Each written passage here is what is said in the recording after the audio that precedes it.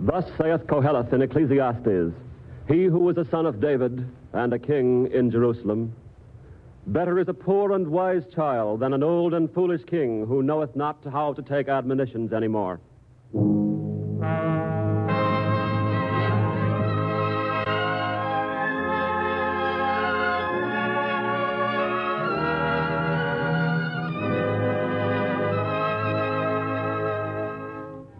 The NBC University of the Air presents We Came This Way, a new historical series for our listeners at home and overseas. With Clifton Utley as narrator, we present Chapter 14, a story of King Louis XVI and the French Revolution, in We Came This Way.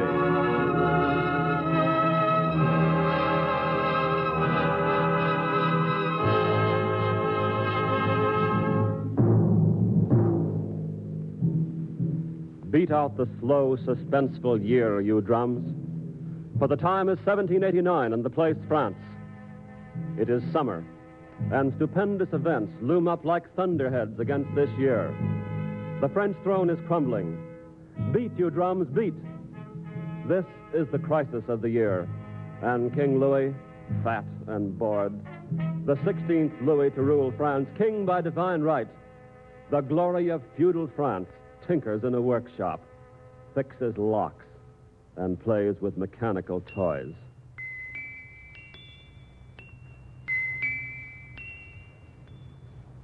One need only turn this key, my dear brother. Release this lock, and the iron wheels begin to turn. And then the hammer strikes and the bells ring. A miracle, Your Majesty. It is, isn't it? I must take it apart and examine it. Stay with me, Artois. It'll be interesting. More than a mechanical toy needs examining. It has a wonderful feeling when I turn the key, Artois. Brother, you're a king of France, not a locksmith. If you do not wish to stay... Today, these overstuffed deputies of the National Assembly voted to forbid all taxes not specifically established by them. Can't you see what's happening, brother? Oh, take those things to Monsieur Necker. Monsieur Necker is an ass. He is my minister. When it comes to counting francs, Necker is magnificent, true. But a politician... a man to deal with a crisis? We're not in a counting house now. This is not a business arrangement we're engaged in. You are raising your voice, Artois. You do not hear me otherwise. Get out, Artois. Get out. Listen to me, Louis. I'm your brother. The same father sired us. Left a great kingdom in our hands. You're its head. I follow and love you, Louis. But power, my brother, power is slipping away from us. It's slipping into the hands of peasants and butchers. All that our father and his father's father built stands in mortal danger now. Reform. Reform. A constitution is the sword they would kill us with. Listen to me, Louis. I'm a brother who loves you. I'm not an enemy. You should not raise your voice to me, Artois. Forgive me, Louis, but something must be done. I have been thinking. What will you do? Well, I'm not certain yet. The Assembly must be dissolved. They must be packed off before they declare themselves the sole governing body in France. You think that is best, Artois. But, will they go, do you think? Will they leave Versailles? They will if we use the flats of our swords.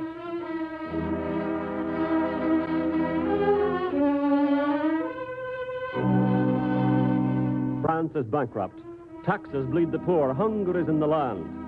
And at Versailles, a parliament is meeting for the first time in 175 years. The people's deputies are crying, "Let us take an oath never to separate until a constitution is established in France." And Louis Bourbon tinkers with the key of a mechanical toy.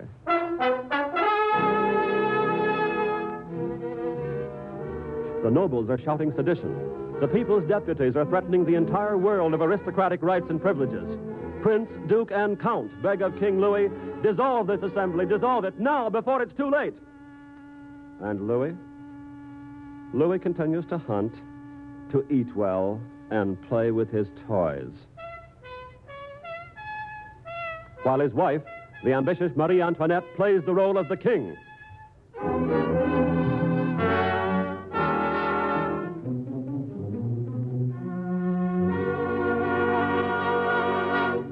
Her Majesty will see you now, my Lord Artois. Artois, well? I have just now come from his workshop. And? You must strike now, while sparks will still fly, Your Majesty. Louis must not be given time to change his mind. He has agreed, then, to the dissolution of the Assembly. My brother will agree with the last one he's spoken with. So far, I believe, it's been I. I will speak to him. He must hold a royal sitting of the Assembly, Your Majesty. Louis must appear on the rostrum and inform these deputies of what they are permitted to do. If they disobey his wish, which I hope they will, then we can dissolve them instantly. With what, my dear Artois? With troops. Do you think me all a simple woman, Artois? I know what is happening in France. Are you sure of those troops? I'm not sure of anything, except the need for action. To hold on to power, the royal family and the nobility would have to gamble on the troops remaining loyal. A doubtful crutch to lean upon. But a crutch nonetheless, Your Majesty. Oh, if only... If only what? I have no complaints over Louis as a good husband and father, but he's weak. If only he were made of steel. We will be his steel, Your Majesty. Aye. We will prop the king.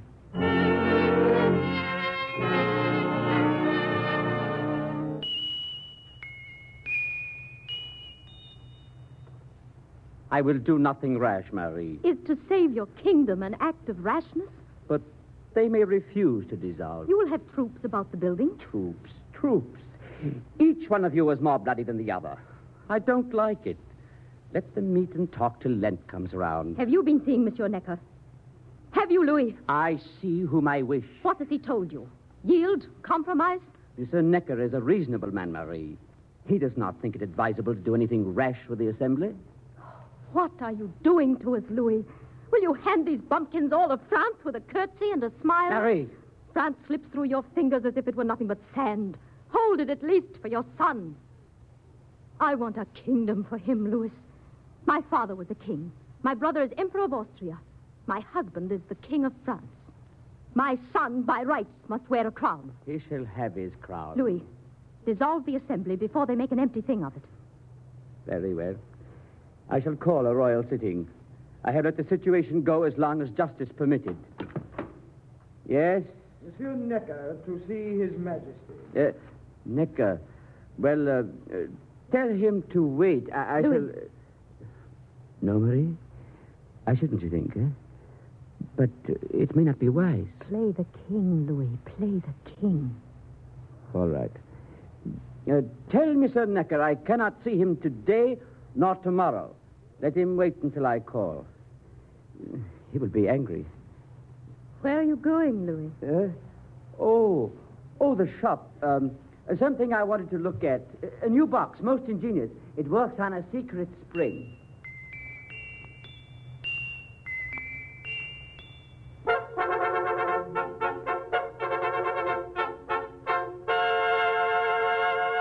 Hear ye. His Majesty, King Louis of France, commands the deputies to prepare themselves for a royal sitting upon the 23rd of June. Further does he command, each be seated separately. Neither nobility nor clergy, nor those of the Third Estate shall intermingle. Their ancient relationship shall be maintained. Signed this day of June, and affixed by the royal seal of Louis of France.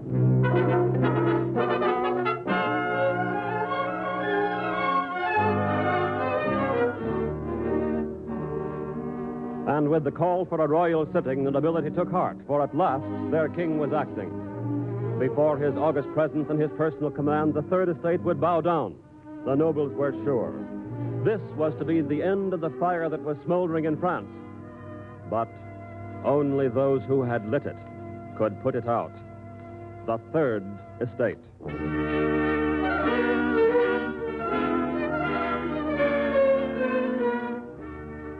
In the hall of the Assembly, the people's deputies, these citizens who for the first time had been given a voice in the governing of their lives, took counsel. The question was, what did Louis intend? Citizens, whatever the king intends, we must stand firm. Remember our oath. A constitution alone can send us home.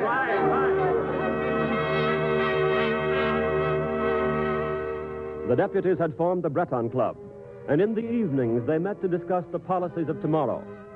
On a sultry night in June, they groped for a decision on policy for the next morning. Listen, citizens. If Louis intends the dissolution of the Assembly, I say call upon the people to defend it. Mirabeau is right. Yes. But King Louis has troops. 10,000 are at Versailles. Paris is near. We have an army of citizens at our hands. The people will defend us. Wait, citizens. We must not be forced with force. Are we cowards? We have the people's mandate. We must be passive. Listen to me. We must give Louis a chance openly to declare himself for us or against us. And if he declares against us with a round of rifle fire? All the worse for Louis. For then he stands in the eyes of the people as their enemy. No, we must be passive tomorrow. We shall avoid bloodshed and at the same time gain the same ends. For in any event, he will either reveal himself as our enemy or grant us a constitution. Also, Monsieur Necker is still in his government. We cannot compromise our minister. Lastly, citizens, who amongst you will vouch for Louis' troops? Do you think they will dare to use them if they are uncertain as to which way the guns will be turned?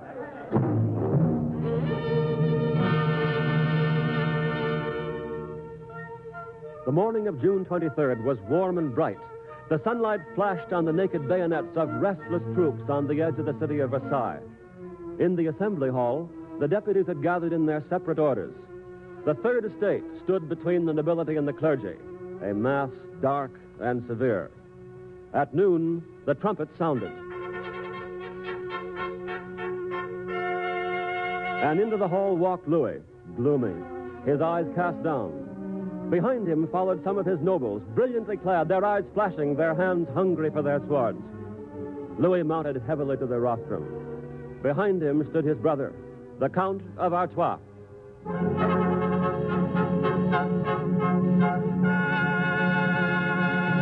The royal sitting is in session. Your king will address you, deputies of France. Give ear and listen. I have decreed this royal sitting, for I am displeased by the manner in which the deputies of the Third Estate have behaved. You have presumed more than your responsibility warranted. You were commanded to deliberate in separate chambers. You demanded instead amalgamation with the nobility and the clergy. You were commanded to deliberate only upon questions of taxation. You acted upon more than my wishes commanded. It is not your business to deliberate upon the ancient rights and privileges of the nobility and the clergy. Nor was it your business to be concerned with the framing of a constitution for France. I am France. I am the power and the source of this government. None shall usurp that power. Therefore do I order, because of your presumption, the immediate and instant cessation of all meetings by this assembly. I command the dissolution of this mutinous body. This is my will. Obey.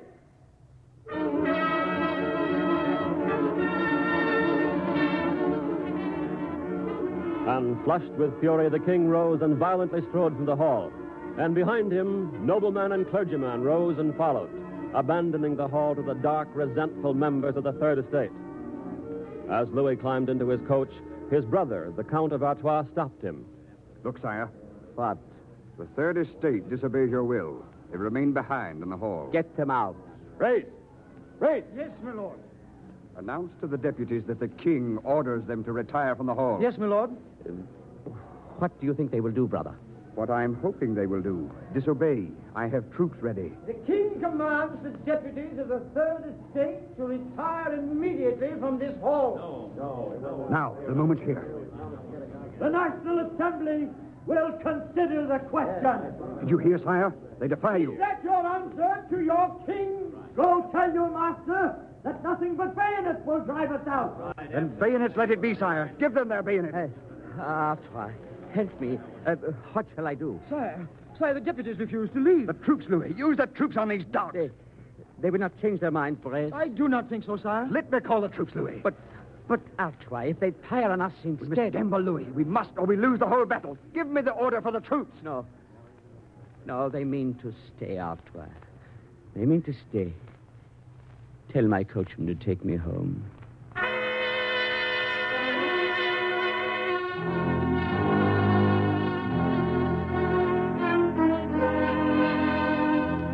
and power slipped from the hands of Louis into the hands of the nation.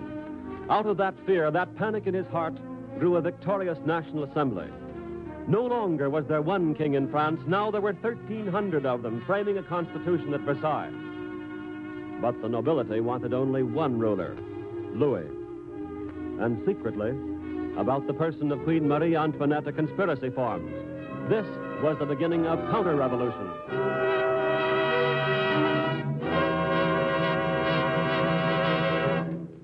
Necker must be removed. Exactly, Your Majesty.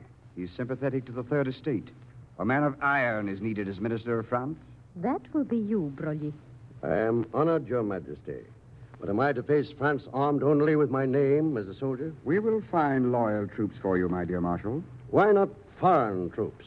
Our French are shot through and through with mutinous ideas. We must be careful as yet of foreign aid. Nonsense, my dear Artois.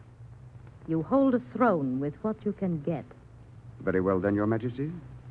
We have some Swiss and German battalions we can count on. We will move them into Versailles and Paris with caution. You smash the assembly first.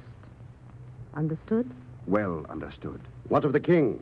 Only he can dismiss Necker. Have no fear, my dear Marshal. I shall convince His Majesty that Necker has been with us too long. Too disastrously long.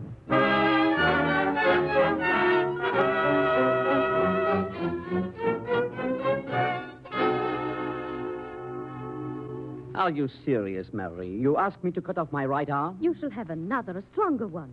Marshal Broglie. But if I dismiss Necker, what will the deputies say? You are the King of France, Louis, not they. Yes, but I don't know. Is it so wise now? You promised the crown for my son, Louis. Now you have no power with which to give it. Only your traitorous assembly could grant it to him now. You're silent, Louis. It is the truth. I will work things out. Oh, no. It is too late to bargain, Louis. We need our own man at the ministry in France, not theirs. We need someone who, when he strikes, strikes for the king.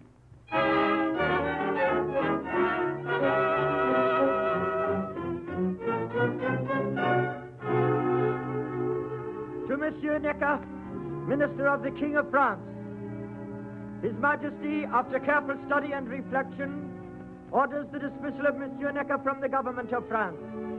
He thanks his former minister for the loyal services rendered to his king and wishes him Godspeed on his journey home.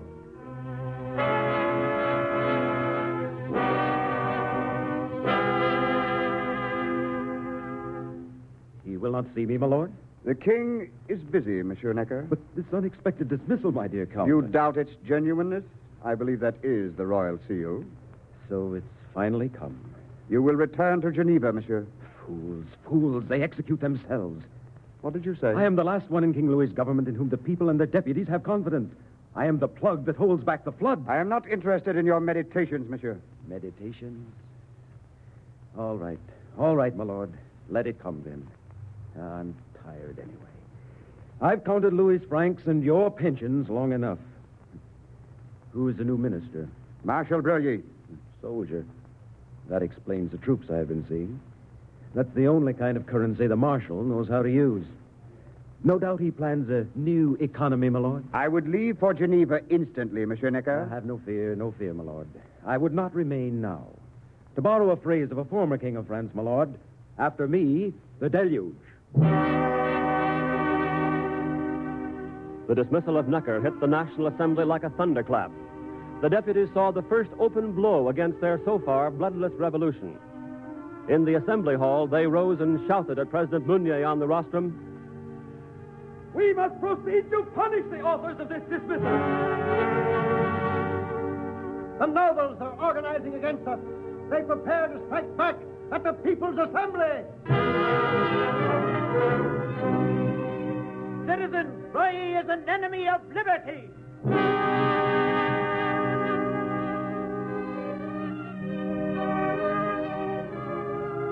And the deputation from the Assembly came to visit King Louis. They came not as cringing subjects, but as legislators in a new world. What do you wish, gentlemen? We have a message for you, sire. Yes? From the National Assembly. What is it? The National Assembly, sire, will never cease to regret the dismissal of the former minister, Monsieur Necker. and we will never feel any confidence in the new one. You may tell the Assembly that the ministers in France are still appointed by the king.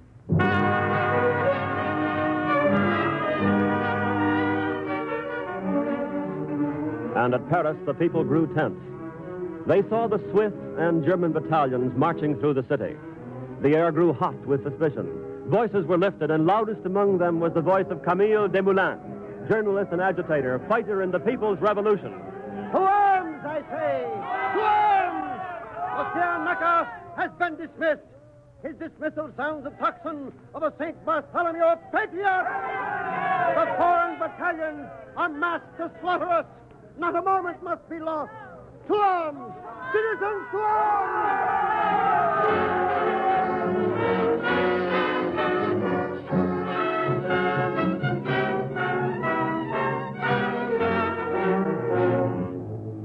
And suspicion became panic, and panic became fury.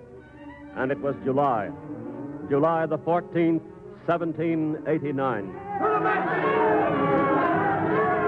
Through the streets and avenues of Paris, this human ocean poured, tumultuous. The dam burst under the pressure of ageless wrongs. To the Bastille! The Bastille, they cried. For this feudal fortress, this symbol of the tyranny of kings by divine right, was hated throughout the land. At Les Invalides, the people seized 27 guns, a mortar, and 32,000 rifles, and they were armed. No Swiss, no German battalions could stop them now. With each gun they seized, history was more firmly in the people's hands, and the National Assembly had at last an army.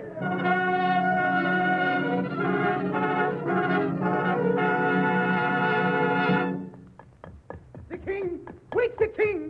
Put down your pipe, you fool! Let me in! You cannot enter the king's chamber. They've attacked the Bastille, you idiot! Let me by! Sire! Leoncoeur, what is the meaning of this? The Bastille has been seized, sire, by the people of Paris. They're armed with rifles and guns. What? When? Today, sire. This is a revolt. No, sire. This is a revolution.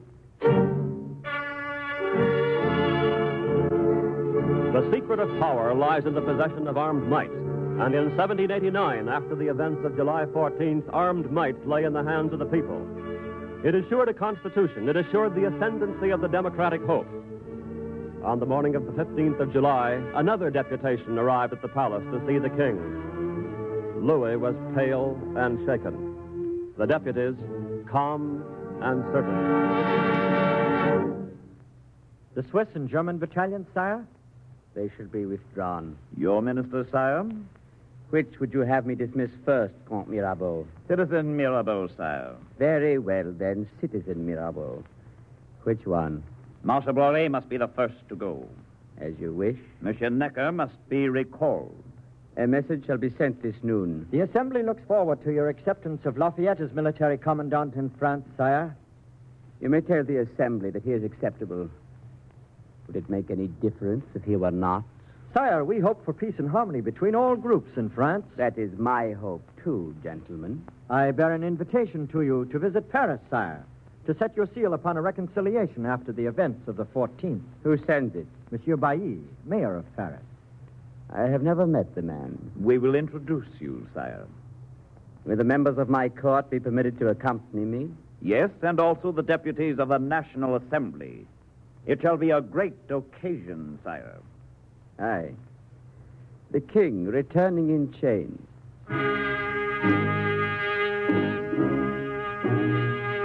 And Louis went to Paris, a king in name only. For the power that had defended the feudal world of the divine rights of kings was now its enemy. And behind his coach came the nobles and the deputies, marching two by two. A duke beside a butcher from Marseille. A count behind a hungry journalist from Boulogne. This was a pilgrimage of the victors and the vanquished. Louis and his nobles were traveling down the last mile of feudal power.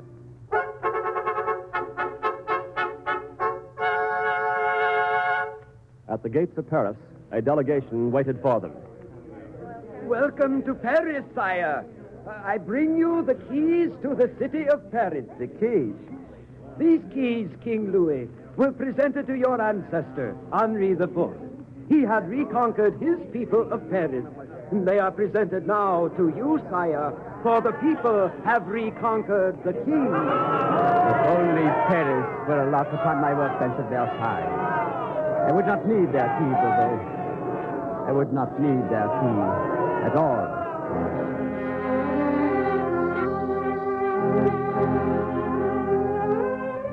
And so ended the long road of the divine right of kings. Scholars, looking back across the valley of time from a vantage point of 150 years, can fix this time. They can put a finger at a crossroad on the way we came and say, it happened here. At this point, the divine right of kings died in France.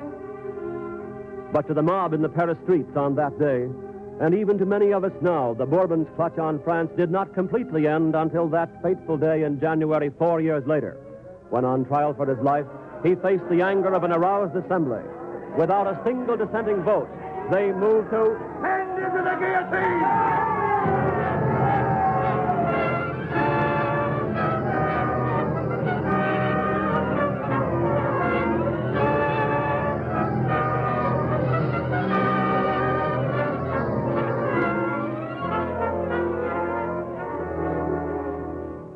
The ancient, glittering lights of the feudal world went out. Absolute monarchy in France was dead. The National Assembly had already passed that momentous declaration, the rights of man. The people had done more than destroy the divinity of kings. They had re-won their divinity as human beings. This is the way we came. The democratic way we own was won not by words alone, but by the people's blow, struck at the crucial hour. And like a bell, that blow rings through time. Listen, Americans. Can you hear it? That blow in 1789 was struck for you and me.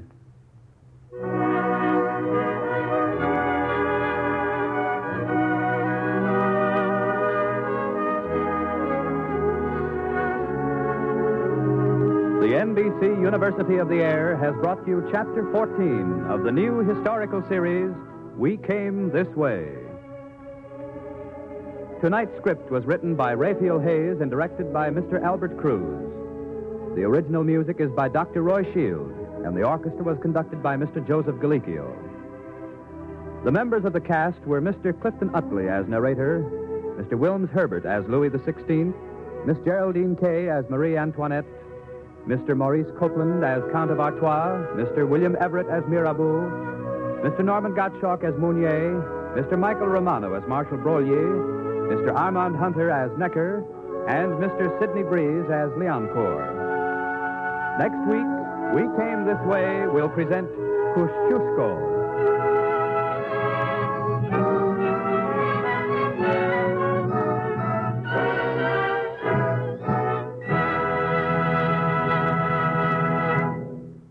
This is the National Broadcasting Company.